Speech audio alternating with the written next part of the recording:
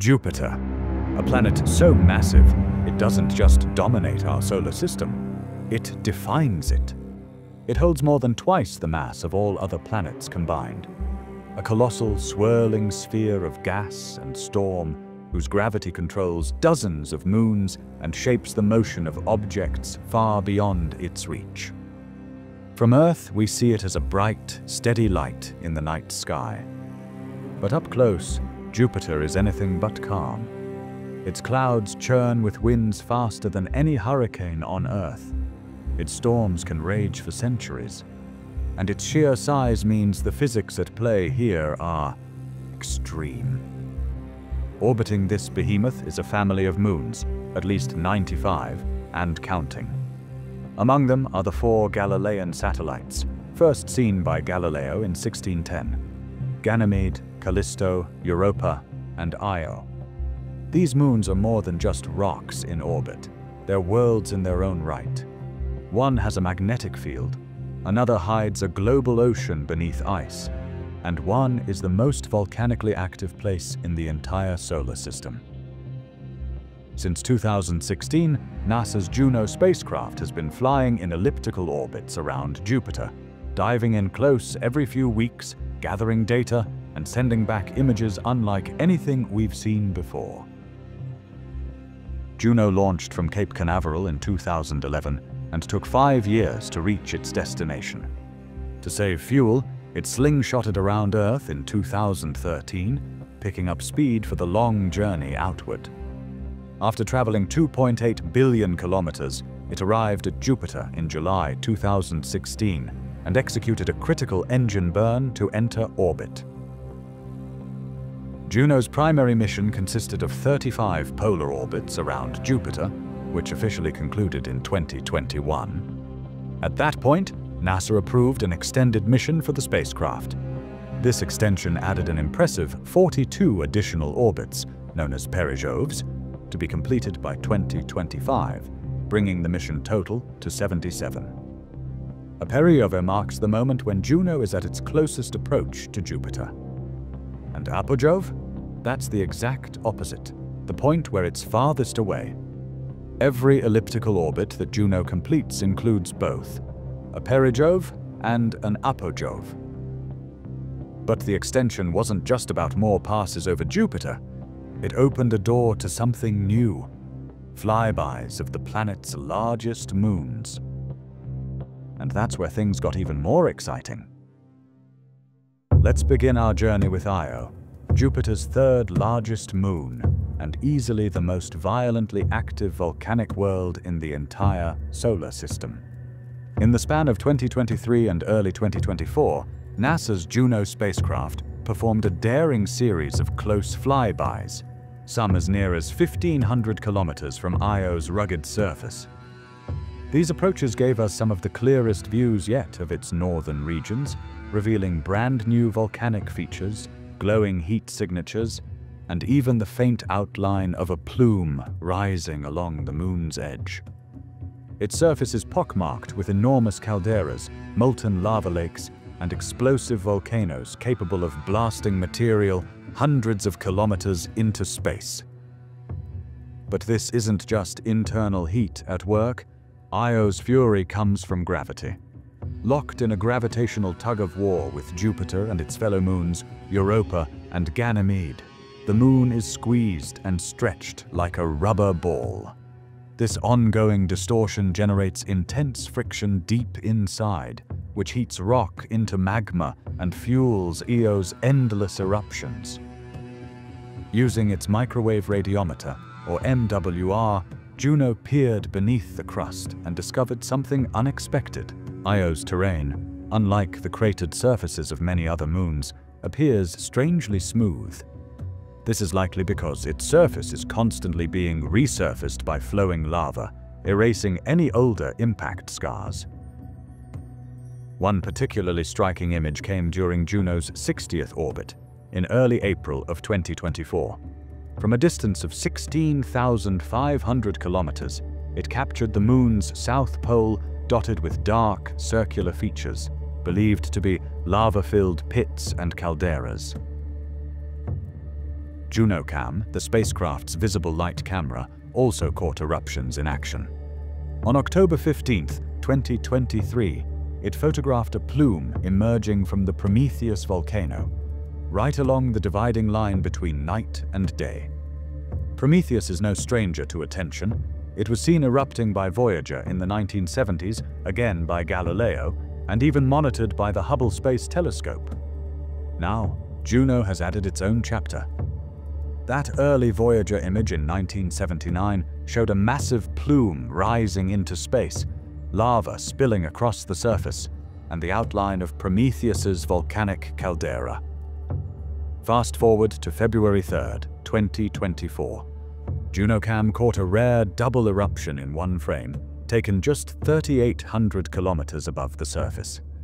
It's unclear whether this was a single large eruption or two separate events close together, but it's a spectacular sight either way.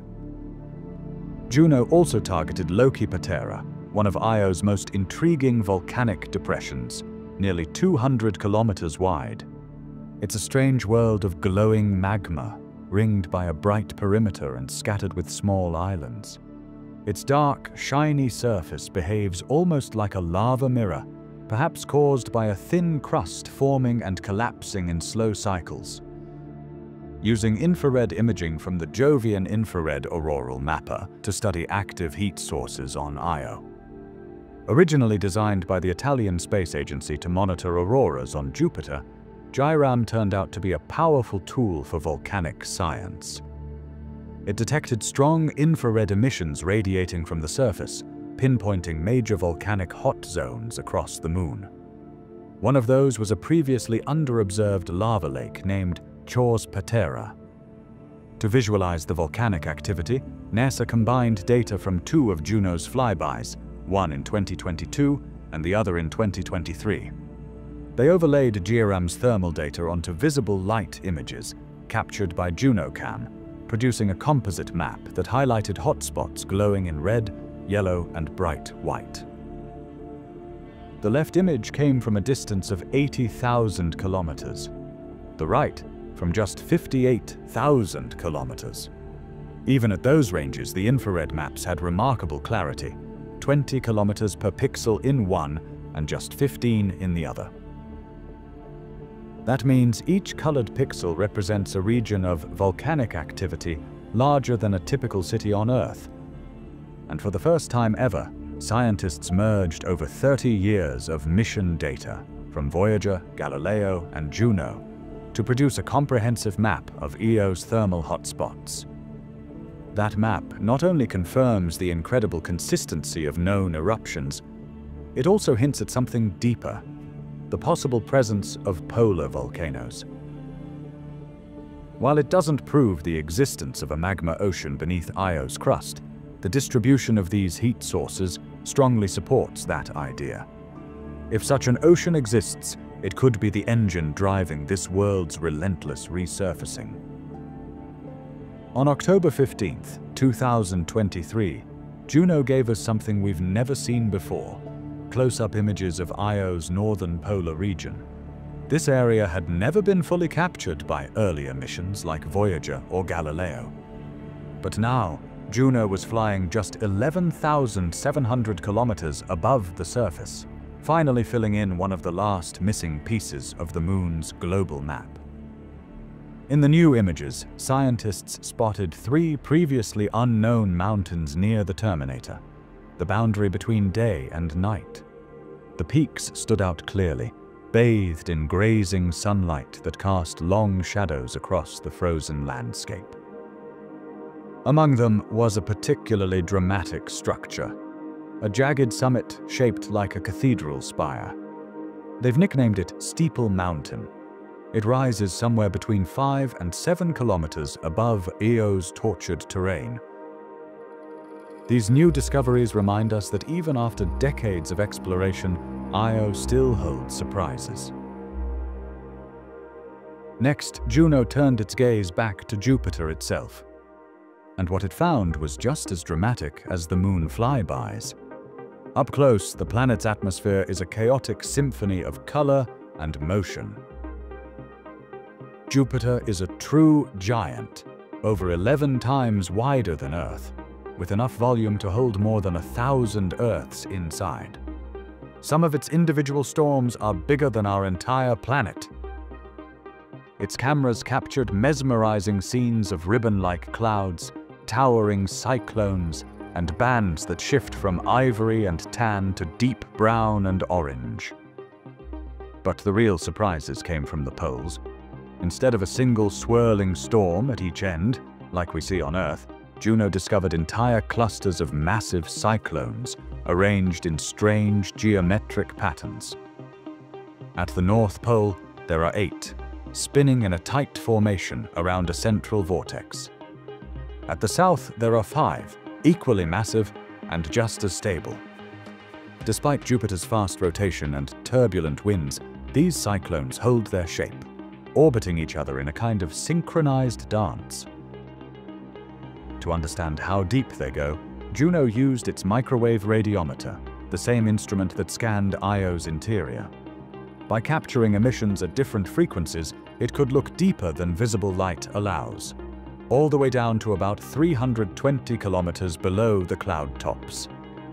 Juno's instruments didn't just capture pretty pictures, they revealed how Jupiter's storms change, depending on how we look at them.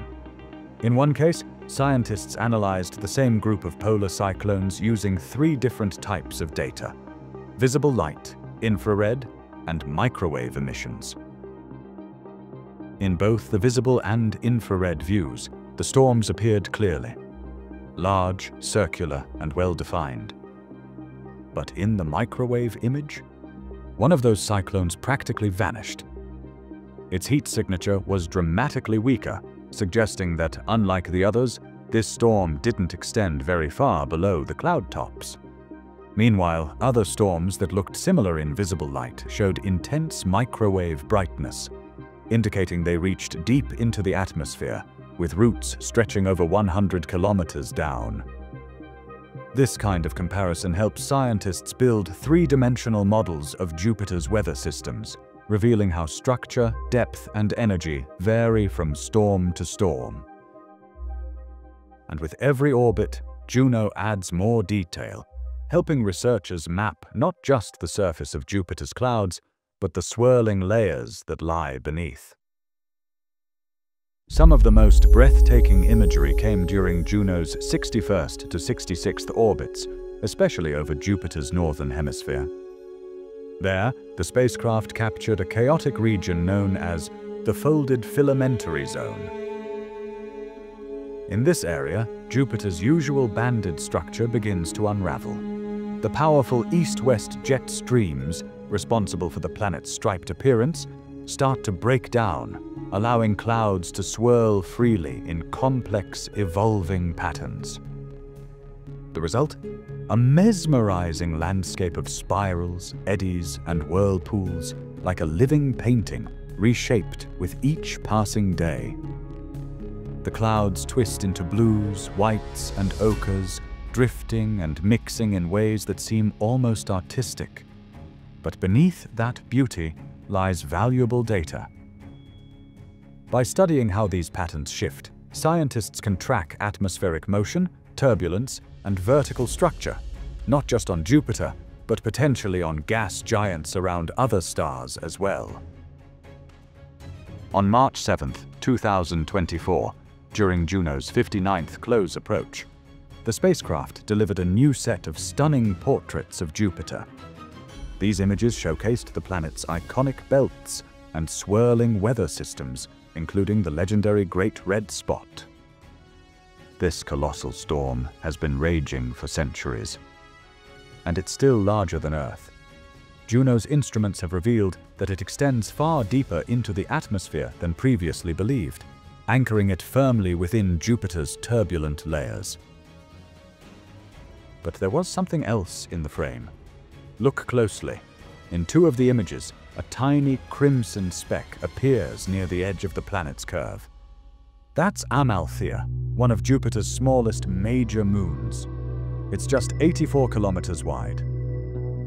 Amalthea orbits closer to Jupiter than Io does, completing a full revolution in less than half an Earth day. What makes it truly curious is its color. Amalthea is the reddest object in our entire solar system, glowing a deep, rusty hue that scientists believe may come from electrical interactions or internal heating caused by Jupiter's gravity. Even at this scale, Juno continues to surprise, capturing both grand storms and tiny moons with incredible precision.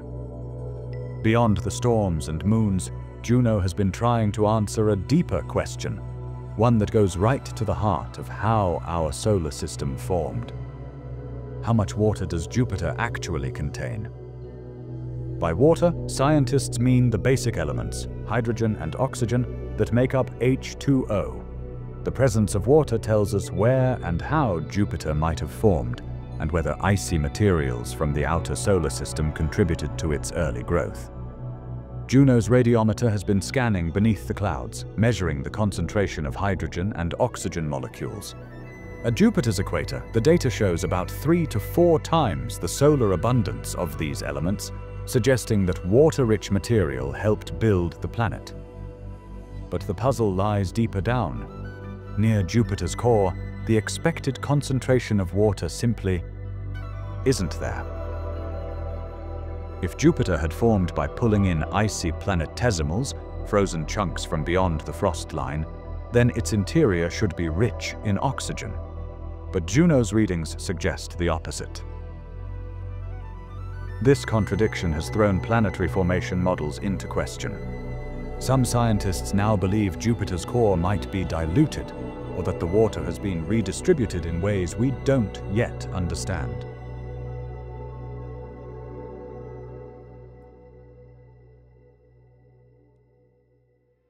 With its flybys of Ganymede, Europa, and Io complete, Juno is now entering its final chapter, one that focuses entirely on Jupiter itself. The spacecraft will continue making close passes, gathering data from even tighter orbits, and mapping regions that haven't been seen in detail before.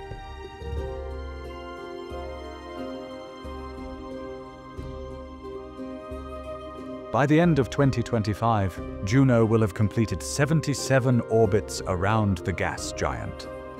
Its final perigove, orbit number 77, is scheduled for September 17th.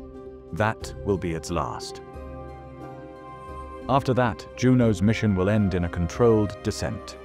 The spacecraft will dive into Jupiter's atmosphere, where it will burn up, destroyed by pressure and heat unlike anything on Earth. Why such a dramatic ending? To protect the moons. If Juno were left drifting, there's a chance it could crash into Europa, Ganymede, or Io, worlds that may one day be explored for signs of life. NASA's planetary protection rules are clear: no contamination. So Juno's final act will be a deliberate fall, a final plunge into the very planet it was sent to study. But its legacy? That's just beginning. Juno has shown us a new side of Jupiter, a dynamic world of volcanoes, magnetic fields, storms, and secrets. It's reminded us that even the oldest planets still hold mysteries, and that sometimes the best way to understand our solar system is to keep asking better questions. From Earth, we'll continue looking up at that steady light in the night sky. But now, thanks to Juno, we'll see it just a little more clearly.